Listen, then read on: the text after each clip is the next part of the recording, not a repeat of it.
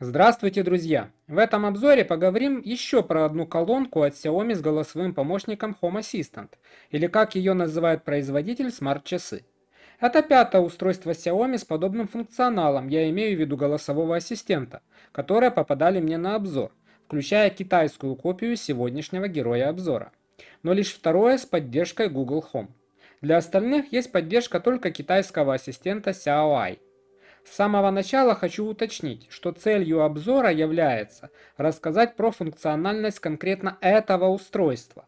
Поэтому не хотелось бы в комментариях в очередной раз читать однотипные и порядком надоевшие вопросы. Зачем нужна эта колонка, если есть Алиса, Маруся и тому подобное.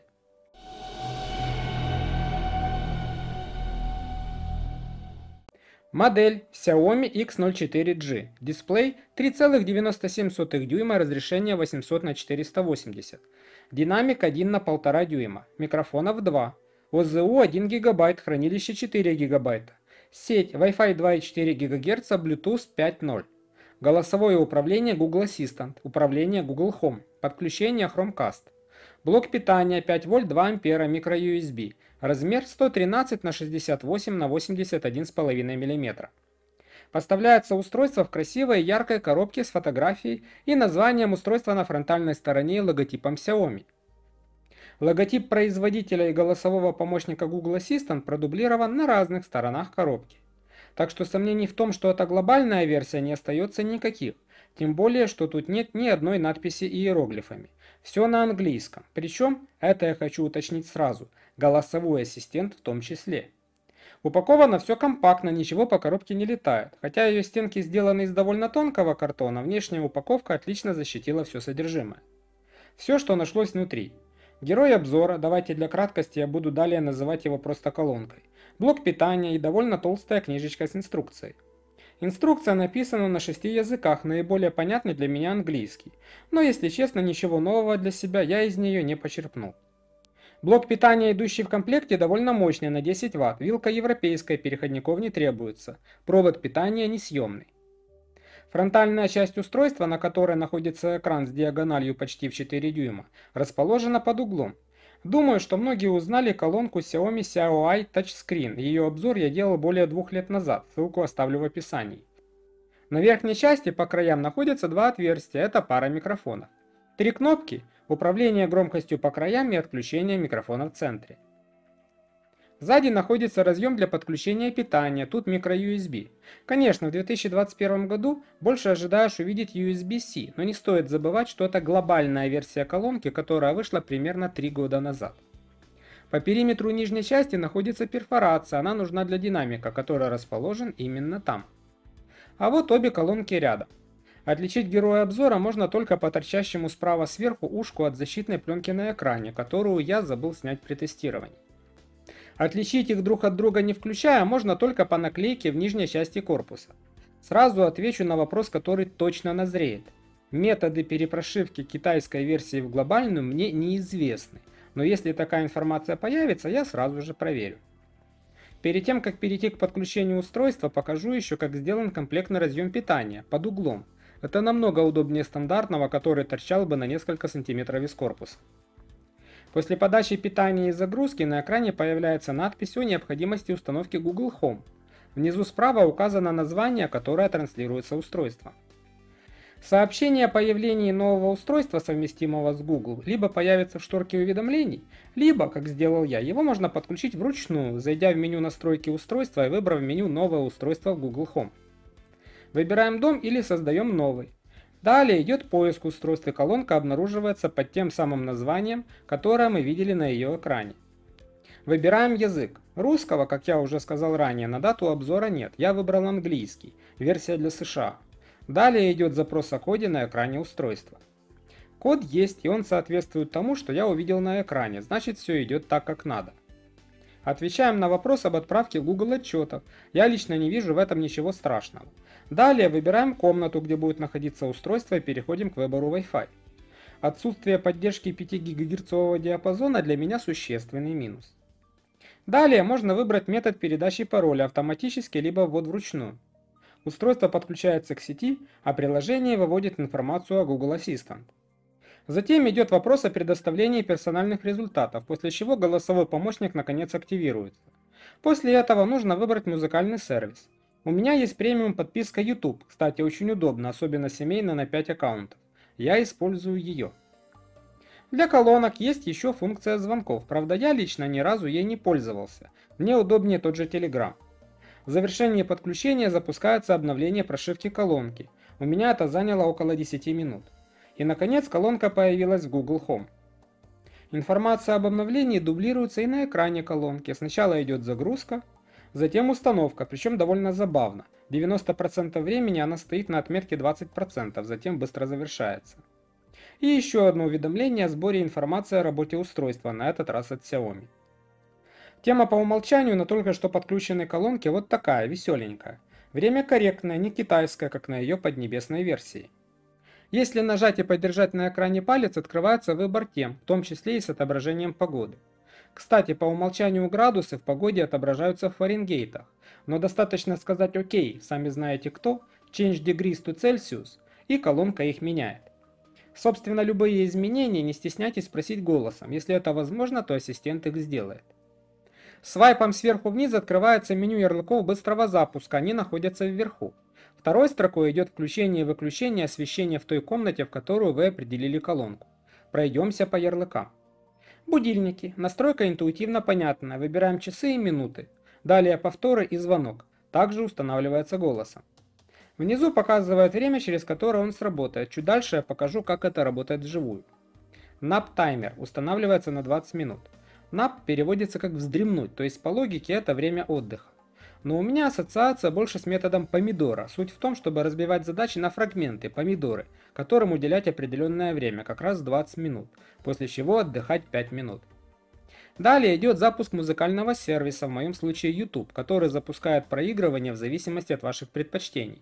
Как и все остальные фишки, он может запускаться и голосом. Теперь посмотрим, как все это работает вживую. Дальше, когда я буду показывать, как колонка обрабатывает голосовые команды в видео, я буду их глушить, чтобы не активировать ваших ассистентов. Сами команды будут транслироваться текстом.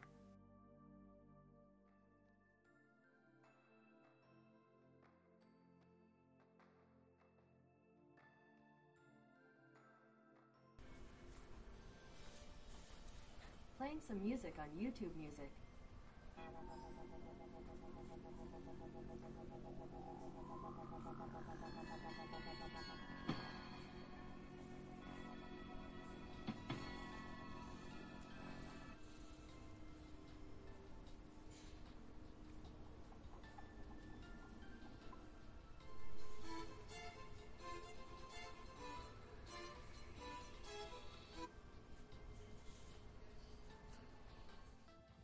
Нижнее меню.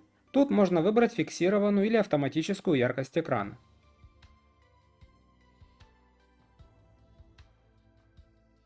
Есть и громкость, она же регулируется кнопками сверху.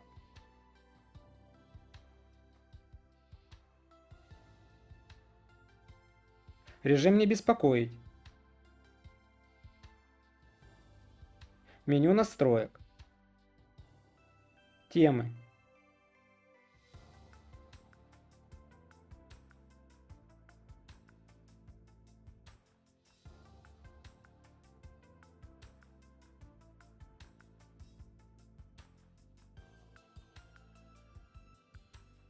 Режим ночной работы.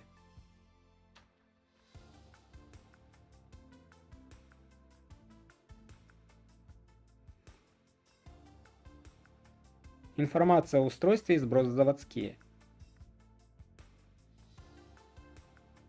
Автоматическая смена темы при изменении освещения. Когда светло — яркое, когда темно — тема меняется на темную.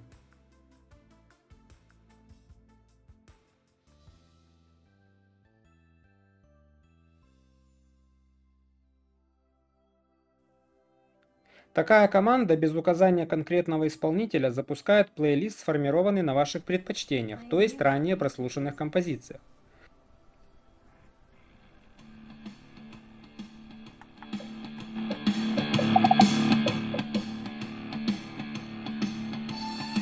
Можно указать жанр, например, American Pop Music.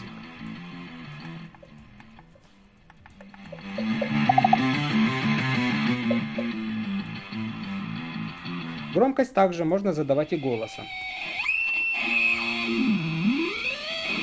Качество звука на уровне неплохой Bluetooth колонки.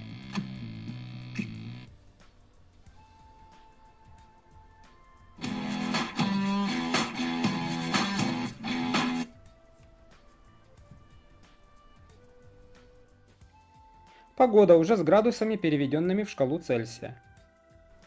Right now in Kiev, it's 10 degrees and mostly cloudy. Today, it'll be cloudy, with a forecasted high of 10 and a low of 5.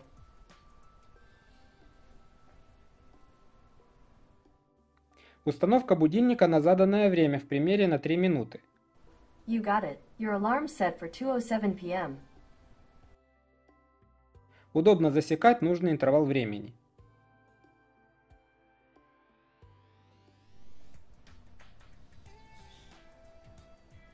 Сработка будильника. Звук идет по нарастающей. Чем дальше, тем громче.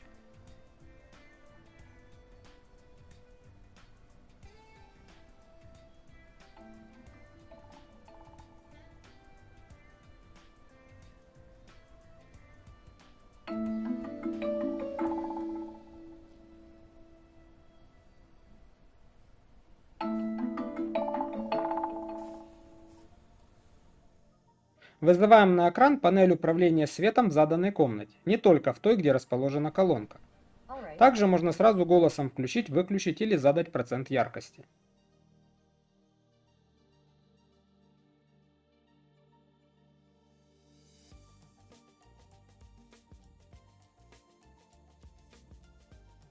Если у вас есть камеры, совместимые с Google Home, можно вывести их на экран.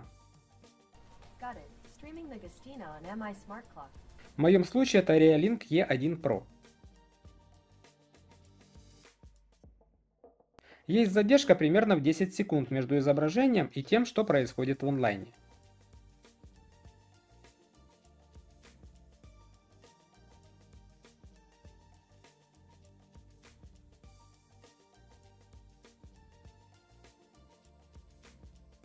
Так как у меня это вторая колонка в Google Home, то теперь я могу синхронно выводить звук на обеих. Причем громкость в таком режиме регулируется индивидуально для каждой из них.